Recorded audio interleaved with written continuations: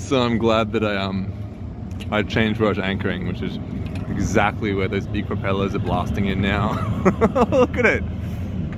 Pretty much everyone's gone from the wrecks. They just stayed last night and then got shook around so much that they wanted to leave, which I totally understand. So I'm gonna pull out the pick, chuck it back down here, and that means I can snorkel straight from the boat, which is nice. After swimming with my first turtle of the trip, my plan was to head to Bribie Island to wait out some northerlies for a couple of days before heading north to Mooloolaba. This is pretty wild. There's literally not a breath of wind. The wind indicator wouldn't know what it's talking about. It's just talking. It's really beautiful. There's supposed to be some wind coming in a bit, and I was going to motor, but I think I might just chill out and wait. There's a shipping channel just over there that I don't really want to be in until I've got a bit more power. And there's no rush, so I think I'm just going to chill. Read a book until some wind picks up. The huge width of the channel between Moreton Island and Bribie Island made me think that the tides through here would be fairly moderate. I've soon found this to be very incorrect. Wow. Crazy tidal stuff I'm stuck in here. I thought it was a depth thing. Yeah, it's pretty nice. Just as I thought I was getting out of a bit of a stressful situation, which I thought would be a walk in the park like always, there's crab pots everywhere.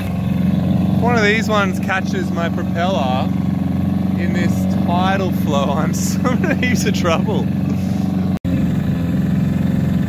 These crab potters have put red reflective stuff on the top of their pots, and it is so much easier to see than the white. They're my friends. I spent a nice couple of days in Bribie, but sleeps like this soon made me interested to keep on going. Oh, just created this short, sharp little chop. I don't know if you can hear it, but it's really loud. It's like bang, bang, bang, bang, bang. When a heavy keel boat like mine is anchored, water is the main driver of its movement because most of its surface is in the water, and water is much heavier and more powerful than wind.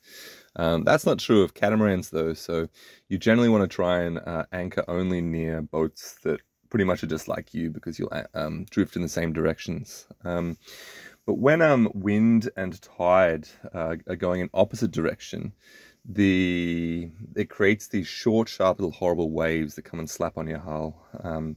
It's best to avoid this, but then often there's just not many places to anchor, so sometimes you just have to cop it. The sail up to Mooloolaba was really delightful. The winds were really nice, the seas were low, the sun was out, and the scenery was really beautiful. Yeah, getting through the bar was fine. I did manage to get a spot in the very crowded but also very protected duck pond in there.